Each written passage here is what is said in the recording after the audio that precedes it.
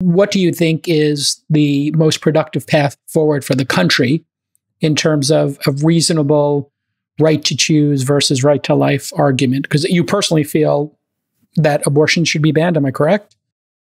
I am personally pro-life. You're pro-life. So you don't believe women should be able to get an abortion under any circumstances, or do you have rape and My view, as someone who's running for U.S. president and responding to the question about the Supreme Court case, is that Roe versus Wade was correct to be overturned on constitutional grounds. Okay, fine. And it was made That's up. That's a legal argument. How do you personally feel? But it leads also to the path for moving forward, which is that I think the federal government should stay out of it. And so there's a discussion amongst Republicans. I think I'm the only Republican candidate in this field who has come out and said that I would not support a federal abortion ban of any kind on principled ground, because to me, I am grounded in constitutional principles. And I think there's no legal basis for the federal government to legislate here. The 10th Amendment says that part of the American experiment is we have diversity across states.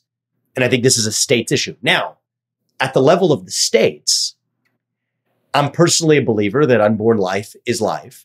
I think that the pro-life movement we need to walk the walk when it comes to being pro-life. What do I mean? I'm pro-contraception.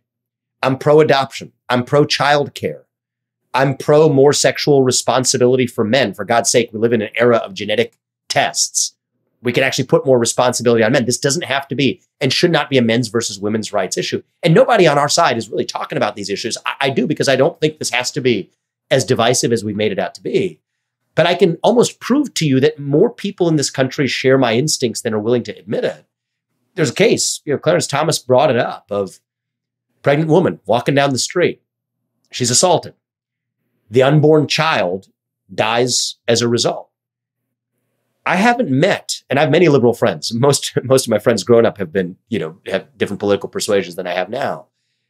I haven't met a single one of my liberal friends or otherwise who says that criminal does not deserve liability for that death. And so I just think more of us share these common instincts. If one state wants to ban it, they can ban it. If another state wants to have a 24-week rule, they could have a 24-week rule. That's your Unlike other Republican candidates, I will not be signing a federal abortion ban on constitutional grounds. And I remain open to persuasion. If some legal scholar convinces me that the U.S. Constitution gives the federal government the authority to sign that into law, so be it. But I have not been so convinced, and I think many other principled constitutionalists haven't been convinced, even though the other Republican field has all, best I know, every other candidate in this race has said they would sign one.